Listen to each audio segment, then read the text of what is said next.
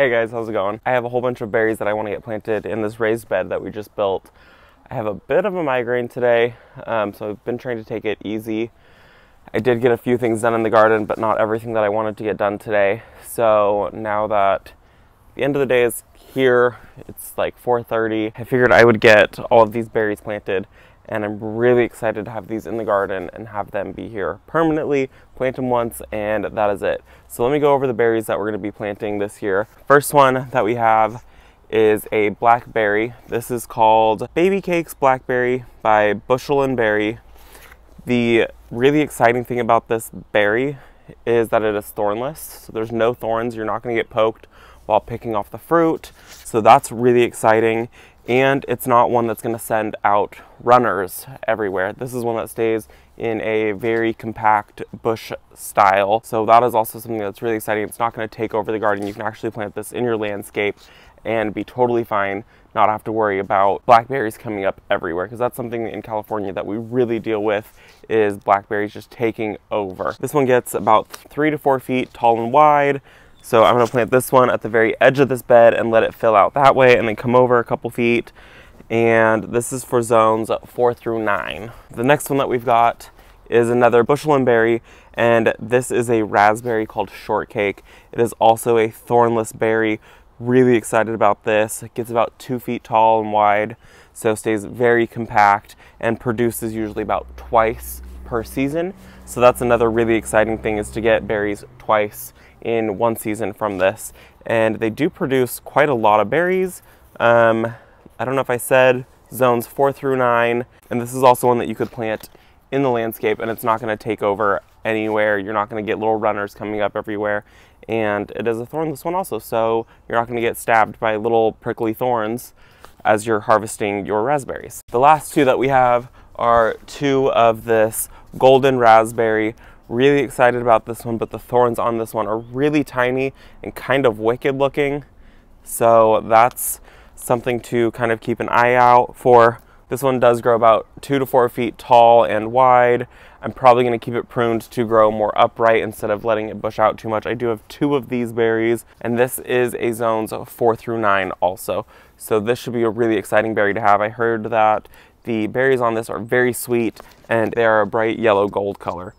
All of these berries are going to want full sun, and this area does get full sun. That's why we've kind of selected this area in our garden from morning until about 5 o'clock at night. This does get like hot, intense sun, so this will be really great. And all of these berries are going to be able to climb up and have support from the chicken coop. I'm not going to offer any other support to them.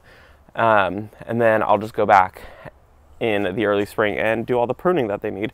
You guys can see that all the buds on these berries are starting to swell, so they're going to break dormancy pretty soon here. So I do have this bed on drip irrigation with a control in the bed, so I can turn this bed on or off while still leaving the drip to everything else on.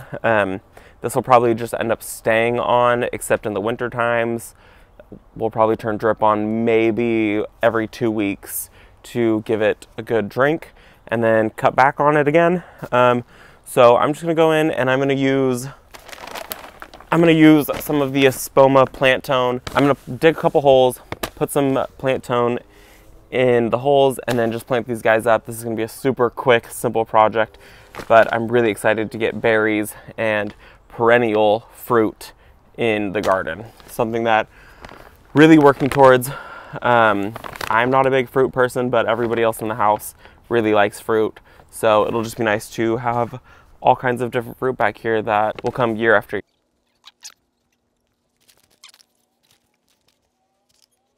So the fall goldberry is one that is going to send up runners, so that is why we are doing this in this bed, so I can control what is happening here. I want to be able to keep this focused on just a few stems, not on a ton of stems, and I don't want this coming up throughout the entire garden.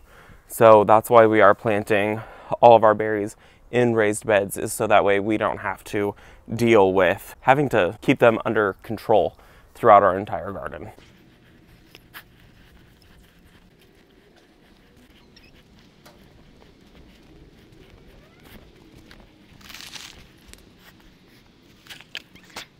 So we have a problem with ants on this berry. So what I'm going to do is I'm going to hose all this soil off and kind of make this become a bare root, and then I will replant it.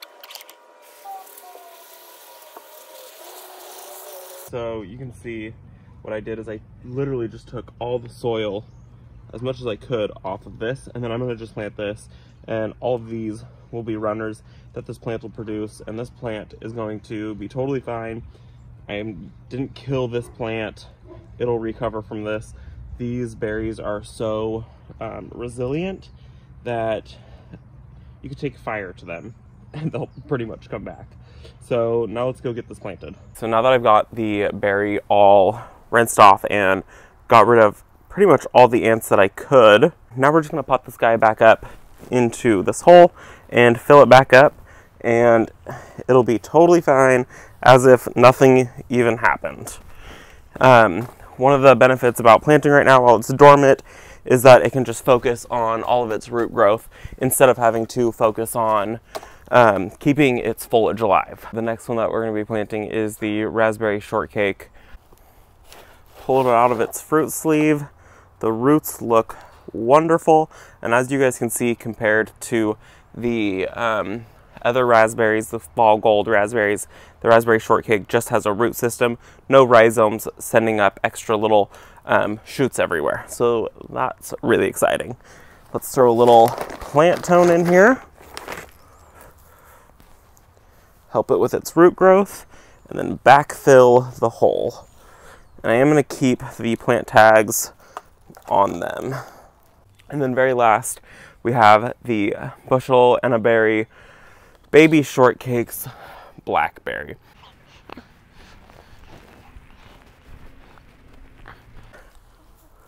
Throwing in some plant tone. I love that this blackberry is thornless. Oh my gosh, the roots on this are insane. And I ended up picking these up like 4 months ago from my local nursery. The best time to plant your berries really is in the fall.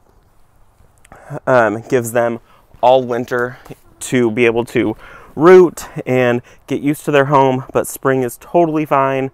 We're in zone 9, so we don't really get winter per se. The high today was 74, and right now at like 5 o'clock at night, it's 67 degrees. So we don't really get a real winter here. So we plant berries, trees, anything pretty much year round. The coldest that we have gotten was 29 degrees, and that was kind of rare for us. So that is one thing that I do love about being in a zone 9 is there's always bees out. There's some bees right now over on the hellebores. I just saw them. And then I can plant year round. Our soil doesn't freeze here. So excited to get these in the ground, and hopefully they'll have a little bit more time to root in before the buds really start to break open. This blackberry, I can see some of the leaves starting to emerge here. So we'll see. We should hopefully get blackberries this year. So yeah. So you guys, that's going to be it for this video. Thanks so much for visiting our garden, and we'll see you in the next one. Bye.